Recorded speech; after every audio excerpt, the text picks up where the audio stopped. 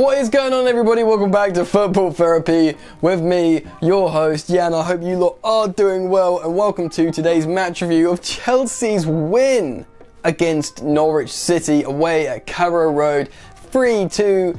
Epic scenes with Chelsea's academy youngsters doing bits for young coach Frank Lampard. Lovely, lovely scenes indeed. A lot of stuff to get into today, which I hope you guys really enjoy. But before we do get into today's content, I would like to request that you do subscribe to this YouTube channel. Hit that bell notification icon, because you know what? I upload every single day and I want you guys to keep up with the content. And if you want to help me out, why not like this video as well? So Chelsea went into this game winless in the Premier League. Sure, there's been some positive signs of good spells of performances from Frank Lampard's Chelsea, but they were under pressure, going up to a promoted side without a win. Now, it doesn't tell the full story. Norwich City are a very, very good side and very good at home, and they've got an incredibly in-form striker in Tammy Abraham. I wonder if I'm pronouncing that right. So they've got a lot going for them, and last time they lost at home, guess who it was to? That's right, Frank Lampard, his Derby side around last Christmas, I believe. There's a lot to get into in this game, so let's just bring up the analysis page. So, next to me on the graphic, you can see the two starting lineups for this game for both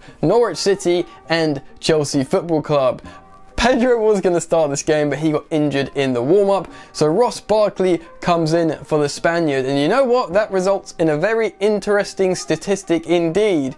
This was the youngest Chelsea side to be fielded for the last 25 years. The academy youthful Frank Lampard's Chelsea revolution has truly begun. Right, so let's get into the first half. Chelsea do come out pressing as expected, but perhaps a little less high octane. Now remember, this game was played in a really hot stadium, probably around 30 degrees Celsius, so whether their less pressing is due to better energy management, which Chelsea absolutely needed to start doing, or maybe the heat, who knows? It could have been a combination of the two, but they certainly looks like they were being a little bit more careful with their explosive early pressing. But it doesn't take long for the drama of this game to begin. Goal, Tammy Abraham, 3rd minute, let's go. Azpilicueta, who's been playing a little bit better of late, runs down the wing, gets right down to the byline, puts in a decent cross to an advancing Tammy Abraham, who is in space, hits it on the half volley and puts it bottom right of the goal. Superb goal, lovely finish, lovely assist, lovely start from Chelsea Football Club. The nice thing at the end of this goal, Abraham beelines it to Frank Lampard for a warming embrace, and all the players go around. It's really touching. Say what you want about Maurizio Sarri, whether you liked him or not, you did not get this kind of camaraderie, and it looked like it meant so much to both player and coach, and was just lovely scenes all round. But then came the 6th minute and Norwich scored. A goal scored from Cantwell. Norwich immediately commit loads of players forward after conceding, and they put on a really heavy spell of pressure against Chelsea's shaky backline. Pookie, that man, gets a wonderful assist for the on-running Cantwell. He scores a goal that Kepa can't do anything about. Levels up the scoreline 1-1. Coming for the 7th minute, Mason Mount's up the other end and he's forcing a save from Tim Krul. And you know what? At this point, you're thinking, okay, this game is terrifying and exciting, but the neutrals must be loving it. So the opening 10 minutes actually displays the confidence that Norwich City have got at the moment. They're champions of the 2nd division, they've come into the Premier League, they're not going to change how they play, and they've kind of showed how the way they play can work in the Premier League, and they're not going to have this like inferiority complex at Carrow Road. Obviously they've got a very good feel-good factor, the fans behind them, and the opening stages of this game, I think that was palpable and you can see it. But Chelsea begin to sort of take control of the game a little bit more from the 12th minute onward. They start switching play. Now this is important. I think Frank Lampard's probably told his team, when you're in possession, switch play more and more and more. I think he's even said it in a press conference. Tire the opposition out, pull them out of position. It's not vertical tiki-taka like Maurizio Sarri's football, but absolutely pull them to left to right, and on a hot day like this, that could do some serious damage. A couple minutes later, Chelsea are carving out more and more chances. They look really, really good, but again, they look vulnerable to the counter and transition as per usual at this point. But the 17th minute comes and the drama continues. Another Chelsea goal from another Chelsea Academy star, that Mason Mount. That boy again getting another goal 2 games in a row. Lovely finish. Pulisic comes with the ball, has a lovely touch, sets up Mason Mount, who puts it past Tim Krul. Lovely finish. Not much else to say, but this game's exciting, terrifying, nervy, thrilling, joyful. But the most important thing at this point is Chelsea's two main academy starlets, certainly the ones that aren't injured, have both scored, and the Frank Lampard revolution looks like it's working. Chelsea at this point are looking a lot better, and they're controlling the game. In the 24th minute, there's a scramble in the Norwich box. They're trying to defend from this heavy Chelsea pressure that's being applied. It gets to Tammy Abraham's feet. He tries to score, but there's just too much congestion in the box. Just 1 minute later, Tim Krul makes a save from a bullet. Christensen header. I say bullet, but it was right at him. Literally inches either side. That is Chelsea 3-1, but unfortunately, he doesn't convert. 29th minute, there's an excellent break from Chelsea, and Jorginho is on the ball at the edge of the box. If he takes this shot early, there's another goal. It's 4-1 Chelsea, but he doesn't release the ball soon enough, and the chance is wasted yet again. Like I said, in terms of the chances they are getting Chelsea, they should absolutely be capitalising and scoring more goals. This genuinely could be 4-1 at this point. But sadly it isn't, and the 31st minute brings a Norwich City equaliser. And yes, it's that man. Pukki gets his goal. He plays on the shoulder really well, times his run perfectly, splits the defenders, gets to the sort of near post from Kepa and rifles it in.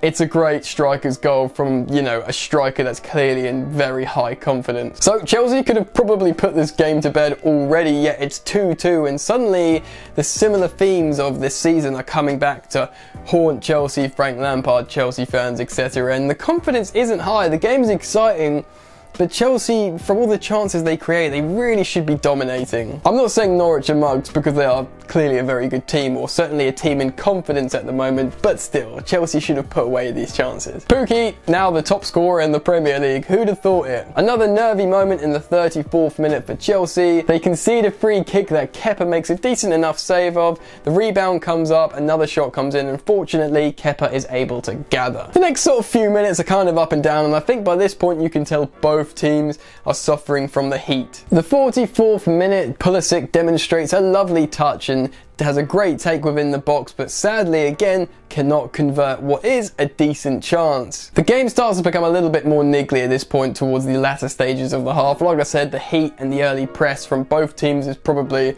now making the players a bit leggy, and like I said, it's becoming a bit foul-y and a bit up and down. Final minute of stoppage time, Chelsea do enjoy a good spell of pressure in the Norwich box, but they're sort of playing around the box, the combinations aren't there enough, and they take too much time, and what again started as a really good chance ends with Ross Barkley getting on the end of the ball and firing it over, and it's over. So half-time 2-2, and I've pulled up the half-time statistics on the graphic next to me. Generally, as you can see, a lot of the statistics are very even, but what's most notable is Chelsea have more shots. Obviously the same amount on target, but the fact how they've got more shots is testament to them having a lot more scoring chances. Not being clinical, like I said, they could have had 4 or 5 goals in this half, but sadly they hadn't, and this puts them in the position now where they come out in the second half with a low confidence like they have been before. Norwich can absolutely win this game and maybe even run away with it. But Chelsea did score 2 very good goals in this half, and if it wasn't for some defensive frailties, you know, it would have been a good positive half for Chelsea. I'm not going to go through all the player performances, but I guess notable performances from this half would be obviously Mason Mount and Tammy Abraham for their goals, and although a lot of people are sort of split on Christian Pulisic here, he did get the assist, and I think he did play well. He was bright enough to sort of move the ball around. Azpilicueta has been better as well of late. A little bit disappointing in the first half for me was Emerson. He has been so good in the recent games in terms of how he's got on the ball, how many defensive interceptions he's made, how many dribbles, take-ons, crosses, shots. He really, maybe it was a sort of tactical instruction to not play down the left flank as much, but he didn't impose himself on the game, or certainly that half, as much as he can. Right, come off the second half. No changes at the break, but I've switched the graphic to the Chelsea 11 that finished the game. When the game resumes, Mount immediately finds himself in a really positive place and forces a save for Tim Krul, but again, more shots, too central in the goal and too easy for the keeper. 47th minute, Christian Pulisic wakes up, does a good run, but has a shot, not too much conviction in it, and hits the side netting. It's not the first time we've seen Christian Pulisic hit the side netting for Chelsea this season. Norwich look unsettled in the opening 5 minutes, and it is all Chelsea putting the pressure on. You know what? This is a positive sign. In Frank Lampard's short Chelsea tenure, Chelsea have come out in the second half often looking frail, but in fact, it looks the opposite in this game. 10 minutes into the second half, Chelsea are absolutely the better side, but again, they haven't capitalised off good spells of pressure or possession or just playing in Norwich's defensive third. More of the same in the 58th minute, heavy Chelsea pressure, but they do not capitalise. Barkley has the ball, he sort of does that thing when he dribbles all the way around the 18-yard box, does very well to keep hold of the ball and retain possession, but nothing comes of it, and it's just a frustrating lack of combinations. 61st minute, Emerson forces a save from Tim Krul, yet another save. Norwich break down the other side, but Pukki can't get hold of it. Chelsea go back up the other side, it's going up and down, but yet again they cannot capitalise from the Norwich side that have been pulled out of position. 64th minute-ish, Norwich are finally starting to impose themselves on this half, and they're settling into it a little bit more, and are Chelsea gonna really rue the missed chances that they've done all throughout this game, because if they will feel so hard done by if they lose this match at this point. And you know what? Heads have dropped so far under Lampard, or concentrations dropped, so anything can happen at this point. Barkley forces a save in the 66th minute by Tim Krul, and you know what? It's getting a little bit frustrating, and you think, is this gonna happen for Chelsea? And you know what? It does. Cometh the 69th minute goal. The brace is completed for young Chelsea Canaries starlet, whatever you want to say, waxing lyrical about this proper Chelsea young lad. Anyway, he scores a lovely goal. Maybe like 20-25 yards out, I think. Anyway, it's an absolute rocket, a lovely finish. It's Tammy's second. The score sheet now is looking pretty tasty. 2 for Tammy, 1 for Mason Mount. So, for the third time in the game, Norwich have gone behind, and again they've responded well like they have each time. They've gone down the pitch a bit more, and suddenly you just don't have confidence in this Chelsea side to protect the lead, and it does look like they could maybe do something, Norwich City. And in the 72nd minute, Norwich get a corner, and from said set piece they hit the crossbar. Chelsea Football Club are handing out free heart attacks this season. 75th minute brings a change. Big Frenchman Olivier Giroud comes on for Tammy Abraham. Some people at this point were disappointed there's no Michy Batshuayi, but when you're protecting a 1-0 lead and there's like 10-15 minutes left, you can understand that. Giroud's good in both boxes, and that includes defending set pieces because he's big and dominant in the air. So I understand the move from Frank Lampard bringing on Giroud. And in the 78th minute, Chelsea are doing a bit better, go up the other end. Ross Barkley forces a corner from another shot. The 79th minute, Chelsea actually have a goal disallowed by Kurt Zouma. Both Giroud and Tim Krul were jumping for the ball. Giroud only had eyes on the ball, but apparently Tim Krul already claimed it and he knocked it out of his hands, therefore the goal was disallowed. I think strikers will be frustrated at that because he only had eyes for the ball.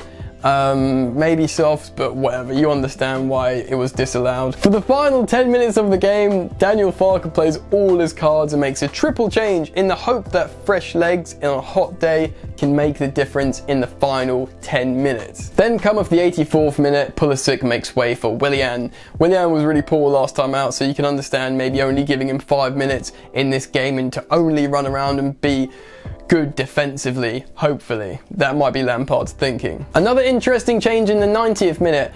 Mason Mount comes off, who's I think a bit blowing out his arse now, he's pretty knackered, and Alonso comes on for him, so that's interesting. So Emerson moves forward into the sort of left wing, left mid spot, and Marcus Alonso takes the left back role. The fresh legs to do the defensive work, and maybe Emerson to just be settled in the game and do combinations further up the pitch. I like the pragmatism. 92nd minute, Barkley forces another save from Krul, and it's yet another corner. So full time comes, Chelsea 3, Norwich City 2. A very nervy and exciting game, open and attacking, and some good goals in there. Pukki got a goal and an assist, so his narrative continues this season. The Chelsea narrative is superb as well because it's both Tammy Abraham and Mason Mount who got on the score sheet, and Tammy got 2 goals.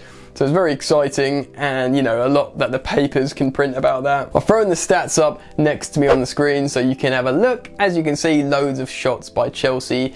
generally a lot of stuff was even, but in terms of chances created and shots being taken, really, it's all Chelsea. I think a really important talking point here is that Chelsea came out in the second half with a much more professional performance than they have been in the last 2 or 3 games under Frank Lampard. They've been coming out, they've been conceding early often, and heads drop, and then they don't finish off the chances to win the game. This was in fact the opposite from Frank Lampard's Chelsea in this game. They came out, they put the pressure on, they were good defensively when they needed to be, and they got the winning goal from young Tammy Abraham. So really superb and positive signs all in, I'd say. Anyway, that is enough of this analysis screen for the moment. Frankie Lampard gets his first win. Positive, exciting moments in the game, as there has been even in the United's huge loss and the Super Cup, and even the game against Leicester in the opening stages. People can see what Frank Lampard wants to do. Direct, exciting football. He wants goals from his midfielders, shock horror, and he wants his team to play high. I don't think he wants the space between the lines. I think that might be a lack of confidence from certain players that are on the pitch at the time. Chelsea can perform better defensively. They've absolutely got the firepower to be a top 4 side. I know people talk about Arsenal and their forward line being superb, and it is. But Chelsea have goals from midfield, and they needed that under Sarri. They didn't have it, but now they've got it. So, provided they can sort out their defensive problems, and Chelsea do have good defenders. I've always maintained and subscribed to that fact that Chelsea have good defenders. So if they can sort themselves out defensively, tactically, they'll be in business, especially now Tammy's got a couple of goals. Giroud's going to fancy getting some now, and you know, when Michy comes back into the team, he knows he's got to play incredibly well to even get a sniff, so the competition is incredibly healthy in the striker position, as is it in the attacking midfielders sort of situation, as well as the wingers. We've got Hudson-Odoi and Pulisic, and you've still got Pedro and William, so competition is healthy and there's a lot of competition there. But it's over, it was dramatic. Chelsea got the win. What do you guys think? Get down in the comments below. Let me know your thoughts on certain player performances. How do you think Lampard should change?